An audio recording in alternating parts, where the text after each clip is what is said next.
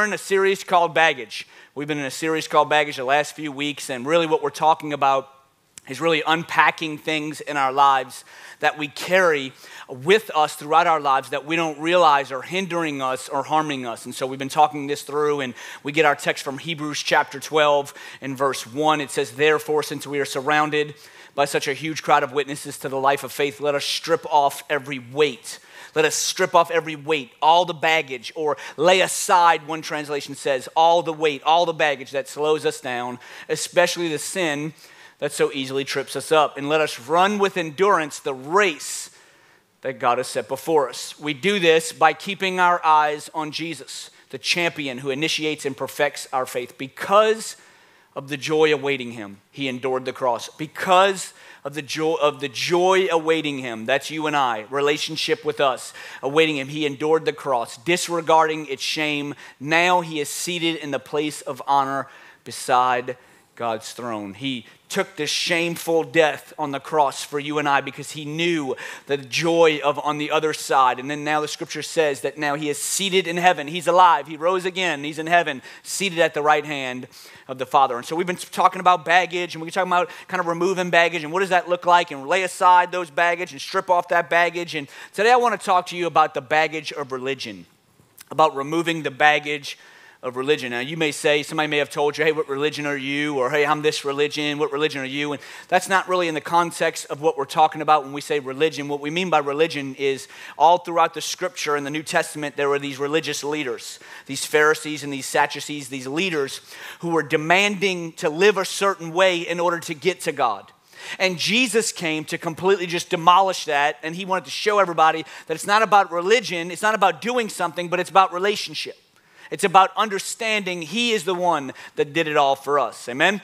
And so I want to talk to you a little bit about that from the text in John chapter 21. What's happening here is Jesus had already risen.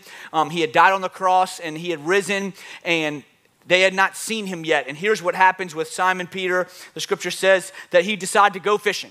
If you don't know Simon Peter, before he started following Jesus, he was one of the disciples. He decided before that he was a fisherman. He fished all the time. Jesus called him and said, hey, would you follow me and be a fisher of men? He follows Jesus for 3 years. Jesus dies. And then when this is happening, before he sees Jesus again, he says, I'm going fishing. He goes back to the old routine of what he used to do. And the disciples said, we'll come too. And so they went out in the boat, but they caught nothing all night. At dawn, Jesus was standing on the beach, but the disciples couldn't see who he was. And so Jesus meets them on the beach, and they couldn't see who he was. The Bible says they had fished all night, they caught nothing. Jesus calls to them and says, cast your nets to the other side. They cast their nets on the other side. They catch all this fish. And they catch so many fish that Peter realizes it's Jesus. The Bible says he jumps out the boat and swims back to shore to be with Jesus. The Bible says when the disciples get to the shore, Jesus is on the shore with a fire making breakfast for them. He's showing us a picture of relationship. He had died, he had rose again. And Peter, it's interesting that just before this, few days before this, Peter had denied Jesus 3 times. He had told him, he told people he didn't know him. He didn't know him 3 different times. And then right here, the scripture picks up where Jesus is meeting them, and he's literally feeding them. And this is where we pick up in the story. It says, when they finished eating, Jesus said to Simon Peter, Simon, son of John, do you love me more than these? Yes, Lord, he said, you know that I love you. Jesus said, feed my lambs. Again, Jesus said, Simon, son of John, do you love me? He answered, yes, Lord, you know that I love you. He said, take care of my sheep. The 3rd time he said to him, Simon, son of John, do you love me? Peter was hurt. Come on, somebody, got his feelings hurt. He said he was hurt because Jesus asked him a 3rd time, do you love me? He said, Lord, you know all things. You know that I love you. Jesus said, feed my sheep. Peter here is in the process of where he's working through things of not seeing Jesus rise. Jesus dies. He decides he's going to go back. He denies Jesus 3 times. He goes back to his old life, and Jesus meets him here. And it's interesting because Jesus doesn't, when he's meeting with him, Jesus doesn't say anything about denying him. Jesus doesn't say, I can't believe you. Jesus says, what were you thinking? How could you make that mistake? No. In fact, Jesus just begins to show relationship with him and how he desired to meet him where he was. We see this all throughout the scripture in the life of Jesus, how he meets people where they are. And you may be wondering, why in the world does this guy have a very colorful seesaw on the stage? I'm glad you asked. I want to show you a scripture here in John chapter 1 and verse 14. It says, the Word became flesh and made his dwelling among us. We have seen his glory, the glory of the one and only Son, who came from the Father, full of grace and truth. Isn't it interesting? It doesn't say 50% grace, 50% truth. Isn't it interesting? It doesn't say 70% grace, 30% truth. Isn't it interesting? It doesn't say 80% grace, 20% truth. Isn't it interesting that he says full of grace and truth? Why? Because he wants us to understand that oftentimes this is what religion will do. Religion will cause us to live an unhealthy, unbalanced life on grace and truth. Let me explain. So we can get into the place of where, as Peter was, where we can feel like, you know what, we've made mistakes. We've gotten to the place where maybe we're not where we want to be spiritually. We're not where we want to be in our relationship with God. And so we kind of just shrink back. And I love this because Jesus, he says right here in the scripture, it says Simon Peter was going fishing, and the Bible says that Jesus is there on the shore.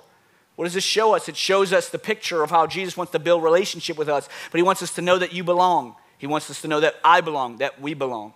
That we are not not bad enough, or we're not so bad off, or we don't have too many mistakes where we can't get to God. We're not trying to get to God. We can't get to God. In fact, that's why Jesus came to us. He meets us where we are. But with the balance of grace and truth, here's what can happen. We can say, you know what? Well, you belong. You belong. Jesus loves you. And we can go grace, grace, grace, grace. Jesus loves you. Jesus loves you. Jesus loves you. Oh, you belong. Jesus loves you so much. Oh, Jesus loves you so much. Oh, you're just so great. Just Jesus loves you. And that's it. And we can stop at Jesus loves us. But then what happens is that we can be unbalanced because of not understanding there's not just grace, but there's also truth. Or we can be on the other side of things where we can get so truth-oriented where you got to do all these things the way God wants you to do them, and you got to obey, and you got to follow, and you got to be good enough, and you got to make sure you're doing the right thing and follow the rules. That here's what happens. We become mean at thinking that we're better than someone else. We think that we're more spiritual than someone else because we go to church, and then we're outbalanced and unhealthy in our truth. And this is why Jesus came. He wanted to show us relationship. This is what the Pharisees did. The Pharisees, they had all these rules lined up in order for you to be able to follow God. And Jesus comes and says, no, I want you to know I'm full of grace and truth, not just grace, but both. My wife is, Ashley, she is big into the Enneagram personality test. Many of you in the room probably know what the Enneagram personality test. If you don't, I promise you somebody sitting next to you really does, okay? Somebody in the room, like they know all the numbers. If you don't know what it is, let me explain. It's a personality test. You take it, and they give you a number. You're a number. You can be a 1, you can be a 2, you can be a 3, you can be a 4, you can be a 5. Well, these people, let me just tell you, that are really into it, they'll talk in language with the numbers. Let me explain. They'll say things like, oh, yeah, he's responding like that because he's a 2. Oh, yeah, oh, she said that. She's such a 4. What? And then not only they have numbers, and many of you know this, those that are in the room that you take it or online, you know the test. They also have wings. You're not just a number, but you're like a number 4 with a wing 8. Or you're a number 2 with the wing 7. And some of y'all in the room are like, see, he doesn't know what he's talking about. You can't be a 2 with a wing 7. He doesn't even know. But here's what's interesting. In this personality test, they give you a number, and they tell you what your life, how your personality is if you're healthy. Then they tell you if you're unhealthy, it gives you things that you do, how you respond negatively because you're an unhealthy 2. So somebody says something negative towards somebody, and they'll say, oh, yeah, that's just because they're an unhealthy 8. Don't worry about that. It's just an unhealthy 8. Or they're like, oh, she's a 4, he's a 5. Not going to work. And so here's what it is. I heard somebody say, seriously, that's not going to work. Okay, I'm sorry, okay? I literally just threw those numbers out there, okay, praise God. Anyways, that being said, here's the thing. We respond negatively because we're unhealthy. It's the same thing. As I was thinking about this message, I was praying over this, it's the same thing spiritually. That if we're unhealthy on the side of grace, or unhealthy on the side of truth, here's what happens. We end up responding negatively to people around us, and then people think, what in the world is going on? Let me explain. Like I just said, we can be all truth and say, oh, it's supposed to be this way, and they have to follow this rule, these rules, and they have to do these things, and they have to believe this thing. And then here's what happens. We get so overwhelmed with truth that we become mean.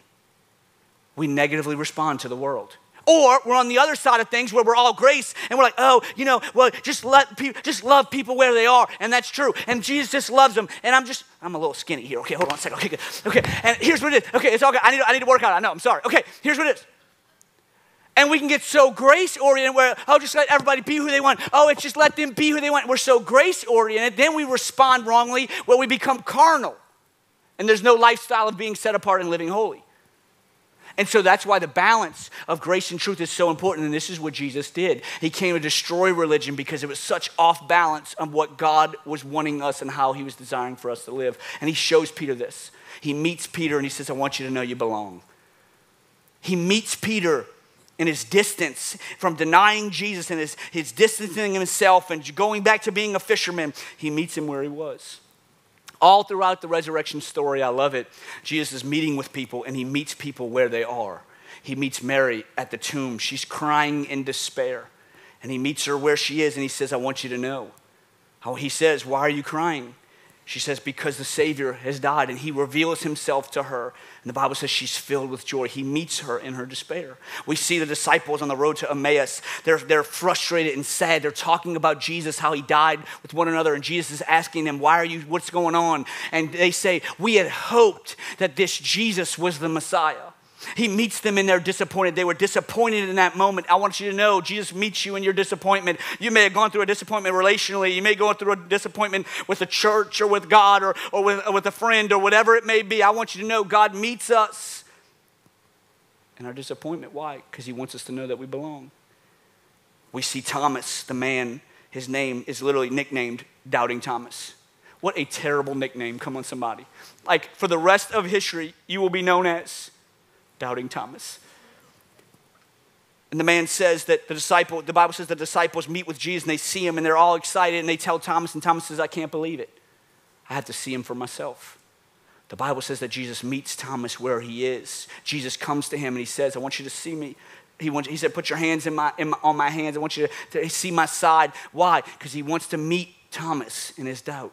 It's all throughout the scripture we see how Jesus meets us where we are. See, oftentimes religion will say we have to get better in order for Jesus to meet us. I've heard people tell me, I'm like, hey man, you should come check out church. It's pretty cool. They got a cool pastor. That's a joke. And I'm like, hey, you should check it out. And they're like, oh, man, yeah, I'd love to go back to church. Man, I'm going to check it out. I'm going to come back to church. But I got to work some things out first. Oh, you know what? I'd love to check out church. Hey, but, I got this relationship thing going on. I got to figure out this relationship thing. And once I figure out the relationship thing, yeah, maybe I'll try. You know what? I'd love to go to church, but, I got to get some things cleaned up. I got to get my mind right. And then, then I'll come back maybe to church. I don't go to the gym if I want to gain 20 pounds. Or lose 20 pounds. I don't start and say, you know what? I want to gain 20 pounds. Or I want to lose 20 pounds. And then I gain 20 pounds or lose 20 pounds and then join the gym. That would defeat the purpose of the gym. It's the same thing with Jesus. See, oftentimes we think we got to be better to get to Jesus when we are defeating the purpose of why he came and rose again. It's because he loves us so much, he wants to meet us where we are. We don't have to get better. You may feel so far from God right now in this room or online. You may feel like you've made so many mistakes you could never reach him or he could never reach you. I want to encourage you. I want to challenge you. I just want to let you know I'm excited to tell you, listen, God is a God. He meets you right where you are. Oh, I'm doubting. I'm struggling. I don't know. Let me tell you something. He meets you in your doubt. Why? Because this is what he wants us to know. He comes to destroy religion. Religion says you got to get better. You got to clean it up. You got to act right. You got to do these things first, and then God will love you. Then you'll be welcome to a church. No, God is a God that loves us so much that he meets us right where we are in our baggage, in our sin, in our shame, in our guilt, in our doubt, whatever it is, in our insecurities and fears, he meets us where we are. All throughout the scripture, Jesus is meeting with people that people would call sinners. All throughout the scripture. In fact, religious leaders and church folk is what we would call them in today's world. Church folk would be upset with Jesus, frustrated with Jesus, because he was meeting with them. In fact, the scripture even says they were notorious sinners. So they weren't just like sinners, they were like sinners. You know what I'm saying? They were like the ones like, whoo, sinners, you know what I'm saying? And Jesus wasn't coming to them and saying, you got to get right in order for me to be with you and let you know that I love you. No, Jesus was spending time with them. And the church folk were like, oh, how could he do this? Why was he doing this? He was doing this because he wanted us to see the picture of his heart, that he loves us and he meets us where we are. This is the God that we serve. And it's because he rose, because he's alive. Now we celebrate that he's alive. Why? Because we know now because he's alive, he can meet us where we are. If he was dead and still in the grave, guess what? He wouldn't be able to meet us where we are. But because he's alive, now he can meet us right in our mess, right in our baggage. And he allows us to let us know that he loves us and he cares for us. It's vital that we understand this as we continue to walk through the process of removing religion in our lives. John chapter 21 and verse 15, it says, when they had finished eating, Jesus said to Simon Peter, Simon, son of John, do you love me more than these? He wants first Peter to know that he belongs, but then he doesn't stop at just belonging. He says, Simon Peter, do you love me? He asks him 3 times, and Peter 3 times gives him the same answer. He says, of course, you know I love you. What does this show us? It shows us a picture. Okay, I want you to belong, but then after you belong, I need you to know that you love, but then I need you to go a step further than that, and I need you to begin to believe. I want you to believe in me. We see it with Thomas in John chapter 20 and verse 26. It says a week later, his disciples were in the house again, and Thomas was with them through the door. Though the doors were locked, Jesus came and stood among them. Peace be with you, he says. And he said to Thomas, put your finger here, see my hands, reach out your hand and put it in my side. Stop doubting and believe. See, Jesus meets us where we are, but he doesn't just want us just to meet us where we are. He then wants us to see him and reveal himself to us in our mess. See, here's what happens. If we're not careful, we can say, oh yeah, see, that's the truth. That's the grace. God loves us. Yes, grace. Yes, he loves us. He meets us where we are. But then it goes a step further. Now we need some truth. And the truth is now I need to start to believe in him. I can't just belong. I can't just say I want to sit around and belong. No, I got to know God desires for me to start believing in him. And then here's what happens. As we believe in him and as we see him, we start to say, okay, I see his goodness. He meets us in our mess and we say, okay, we see that he loves us and we begin to believe in him. I want to show it to you. What do we believe in? John chapter 1 and verse 29 it says the next day, John saw Jesus coming toward him and said, look, the Lamb of God who takes away the sin of the world. We believe the God that we serve, that he removes all sin. The Bible says that he bore, in 1 Peter chapter 2, he bore our sin. He took the penalty of what we deserved. And he said, you know what? Why? Because I love him. And we believe this. He erases sin. See, we believe in him not just because we want to feel good about ourselves. No, we believe in him because we know he loves us. He meets us in our baggage, in our sin. But then it doesn't stop there. He begins to erase that when we believe in him. The Bible says in John chapter 3 and verse 16, we all know this scripture. It says, for God so loved the world that he gave his only son, that whoever believes in him shall not perish, but have eternal life. For God so loved the world that he gave his only son, that whoever believes in him will not perish and have eternal life. It doesn't say, for God so loved the world that he gave his only son, for whoever belongs in him will have everlasting life. If I would have quoted it like that, you would have been first one to say, no, I know the scripture. No, I know the scripture. No. Okay? And you say that's not it. Why? Because we know the scripture says we must believe in him. And this is where grace and truth balances. Yes, we belong. Absolutely. He loves you. Absolutely. In your mess. Absolutely. There's nothing you can do to earn his love. There's nothing you can do to deserve his love. There's nothing you can do to equal up to his love. He loves you exactly where you are. Absolutely. But then he doesn't want us just to stop at belong. He wants us then to begin to believe. Why? Because he knows if we believe in him, he gives us eternal life. He erases the sin. He removes the baggage, but it must be where we get to the place where we believe in him. And this is the grace and the truth of God. A few months ago, we were out and we went axe throwing. I don't know if y'all have ever done axe throwing, but it's a lot harder than it looks, okay?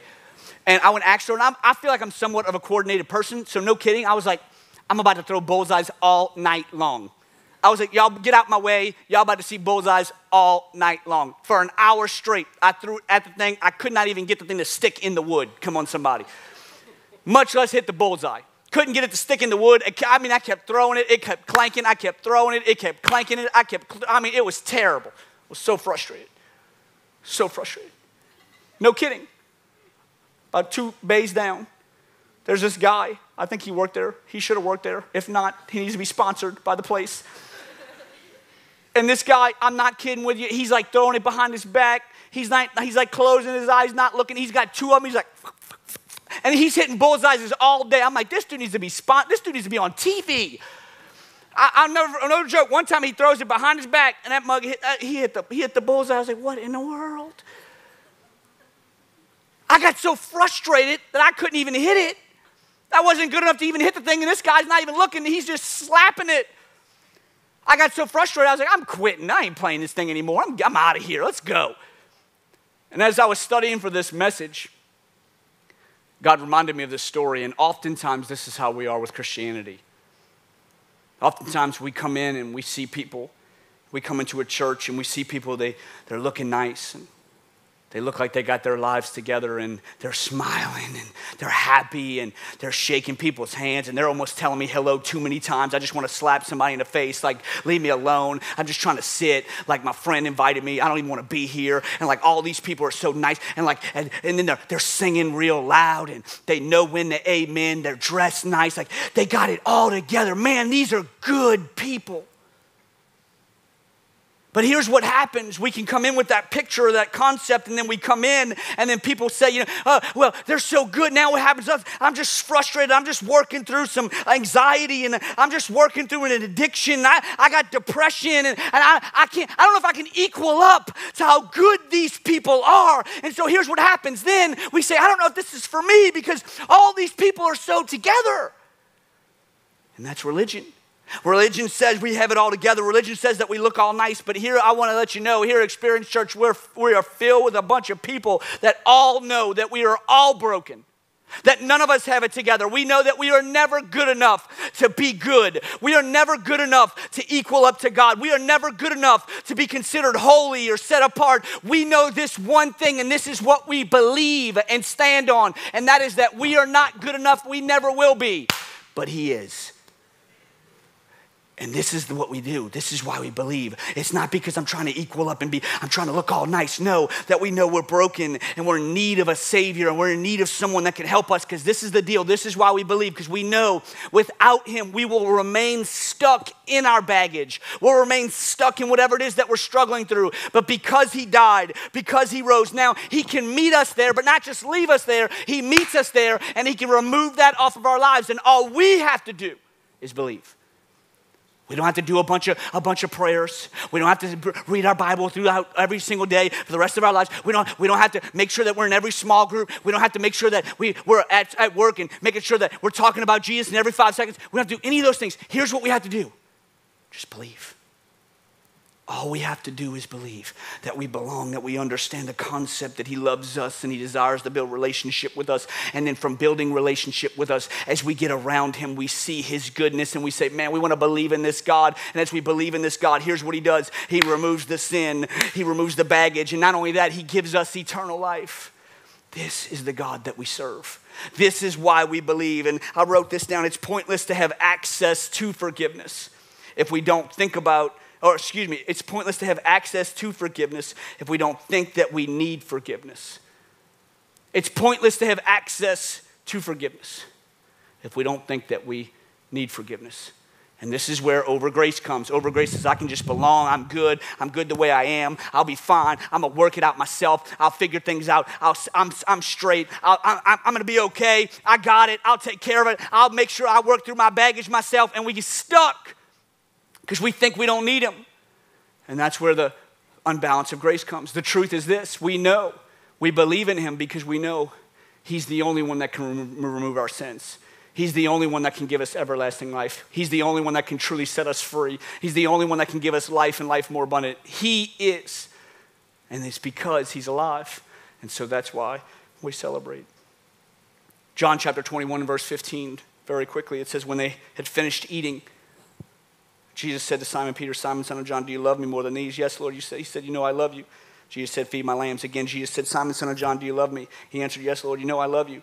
Jesus said, take care of my sheep. Third time he says, Simon, son of John, do you love me? Peter was hurt because Jesus asked him the third time, do you love me? He said, Lord, you know I love you. You know I love you, Jesus said. Feed my sheep. You know, the process I believe that God came to destroy religion was with this. We belong, we believe, and then we become. See, here's what's interesting. Peter, denies Jesus 3 times. Isn't it interesting that Jesus then asks him 3 times to feed his sheep? He doesn't say, you messed up. He doesn't say, you're not good enough. He doesn't say, you can't do it.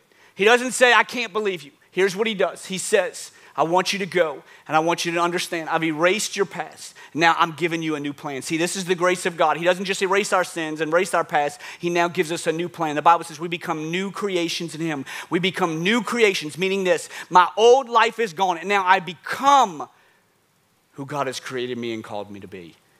This is the grace of God. See, I love this because Peter here, he deserved, if anything, he deserved to be condemned. And I love Jesus because even in Peter's unfaithfulness, Jesus was still faithful.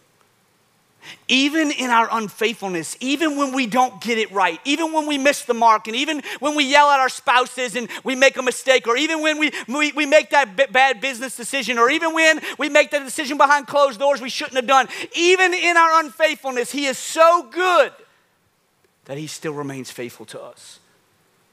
But it doesn't stop there. I love it. Jesus doesn't just meet us where we are to leave us where we are. He meets us where we are to give us a new life for where he's called us to go.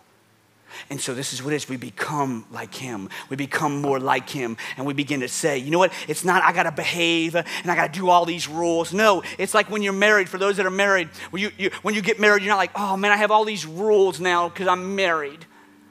There's so many rules. I can't do this and I got to do this and I can't. No. When we're married, here's what it is. Because you love your spouse, you desire to become a better husband or a better wife. Why? Because you love them. It's the same thing with God. It's not I have to behave and follow all these rules. No, it's as I see his love, I begin to believe in him. And from believing in him, I want to love him back and I want to give him my life. And I want to become who he's calling me and created me to be. This is the process I believe Jesus came. We oftentimes, we say, man, we sing songs like Waymaker. If you've been in church any sort of time in the last 2 years, you know the song Waymaker. Waymaker, miracle worker, promise. I'm going to start rapping like my boy up here, you know what I'm saying? But oftentimes, and this is where the unhealthy grace comes, where, oh yeah, I want the Waymaker. I need him to provide for me, and oh, I need him to take care of me, and oh, I'm single, and oh, I want my spouse, I want my honey boo-boo. Come on, somebody. I'm looking, I'm praying.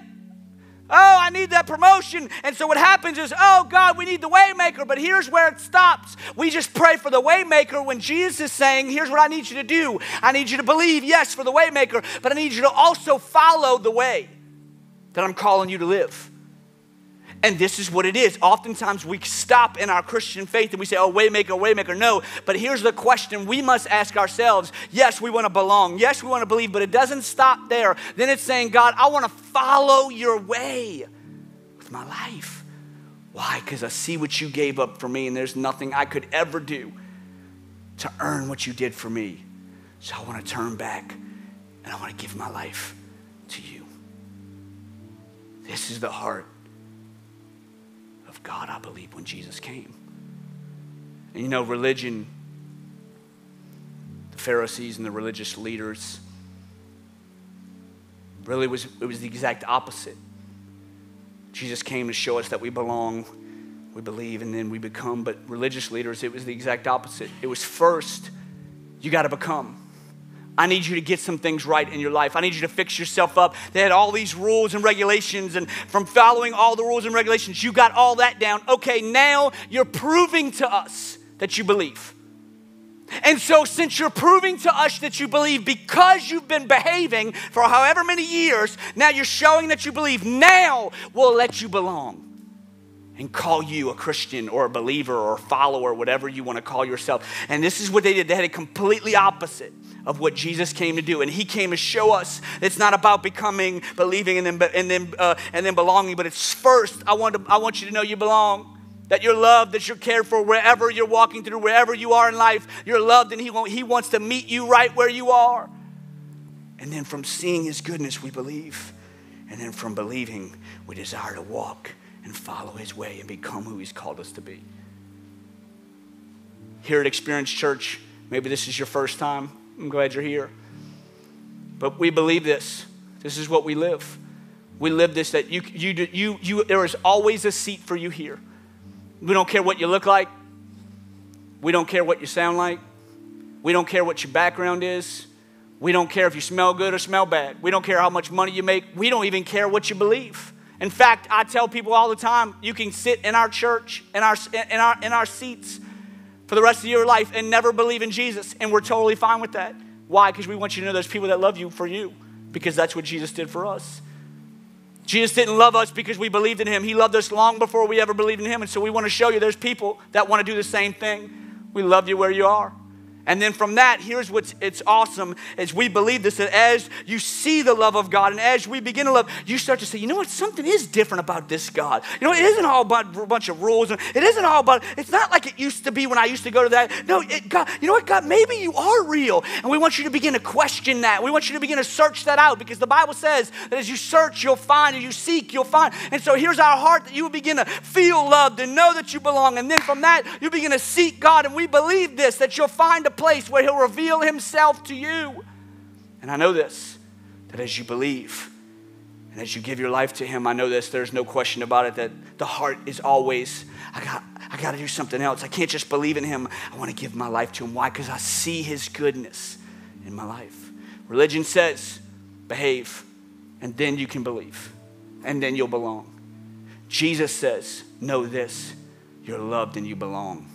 And from that, he wants you to see him and his goodness and begin to believe. And then from that you would turn and begin to say, I want to become who he's called me to be. And because he died and rose again. This is why we celebrate on Easter. It's not just because we want to eat some Easter eggs. Come on, somebody.